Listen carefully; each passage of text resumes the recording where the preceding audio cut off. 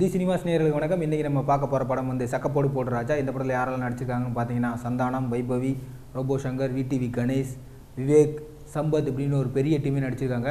இந்த படத்தோட கதை என்ன அப்படின்னு கேட்டிங்க அப்படின்னா, தமிழ் சினிமாவில் நீங்கள் 100 ஆண்டு காலத்தில் பார்க்காத கதையெல்லாம் கிடையாது, பார்த்து பழகின அதர பழசான ஒரு கதை தான். சந்தானம் வந்து அவரோட ஃப்ரெண்டோட லவ்வை சேர்த்து வைக்கிறாரு. சேர்த்து வச்சுட்டு இந்த ஊர்லேருந்து ஆயிடுறாரு. அங்கே போயிட்டு போகிற இடத்துல ஒரு பொண்ணை லவ் பண்ணுறாரு. அந்த லவ்வால் பிரச்சனை வருது. அந்த லவ் பண்ண பொண்ணு யார், இவர் சேர்த்து வச்ச பொண்ணு யார், இவருக்கெல்லாம் அண்ணன் யார், ஸோ கிளைமேக்ஸில் என்ன ஆகும் அப்படின்றதுலாம் உங்களுக்கு நல்லாவே தெரியும். ஸோ அதான் அந்த படத்தோட கதை. சந்தானம் ஹீரோவாக ப்ரொமோட் ஆகி ஐ திங்க் இது வந்து 3வது 4வது படம்னு நினைக்கிறேன். இந்த படத்தில் டான்ஸ் பண்ணியிருக்காரு, ஃபைட் பண்ணியிருக்காரு, காமெடி மட்டும் பண்ணவே இல்லை, கொஞ்சம் கம்மியாக தான் பண்ணியிருக்காரு. வைபவி தமிழ் சினிமாவுக்கு ஒரு புதிய வரவு, ரொம்ப நல்லாவே நடிச்சிருக்காங்க, ரொம்ப க்யூட்டாக இருக்காங்க. சந்தானத்தோட அடுத்து ஒரு 3 படம் வேறு பண்ணுறாங்க. ஸோ அவங்களுக்கு வாழ்த்துக்கள். ரோபோ சங்கர் ஒரு 4 சீனே வந்தாலும் சிரிக்க வச்சுட்டு போயிடுறாரு.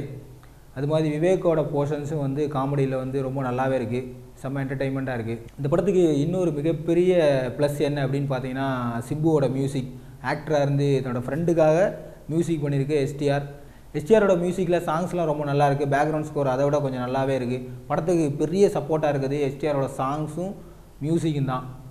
ஸோ இந்த படத்தோட மைனஸ்லாம் என்ன அப்படின்னு பார்த்தீங்க அப்படின்னா, அதர பழசான கதை, பயங்கர மொக்க போடுற காமெடிஸ்.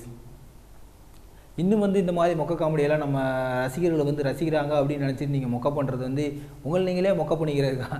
ஸோ அந்த மாதிரி காமெடியெல்லாம் தவிர்த்துருக்கலாம். 2 hour 10 minutes தான் படம்.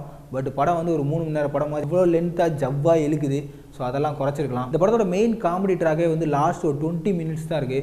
ஸோ நீங்கள் படத்திலே வந்து ஓவராலாக பார்த்தீங்கன்னா அந்த 20 minutes மட்டும் தான் செம்ம காமெடியாக செம்ம ஃபன் ஃபீல்டாக இருக்குது. மற்ற அந்த 2 மணி நேரம் படம் வந்து ரொம்ப டல்லாக தான் போயிட்டுருக்கு. சந்தானம் என்ன தான் வந்து ஏரில் பிறந்து அடித்தாலும் பஞ்சு டயலாக் பேசினாலும் சிரிப்பே வரமாட்டேங்குது.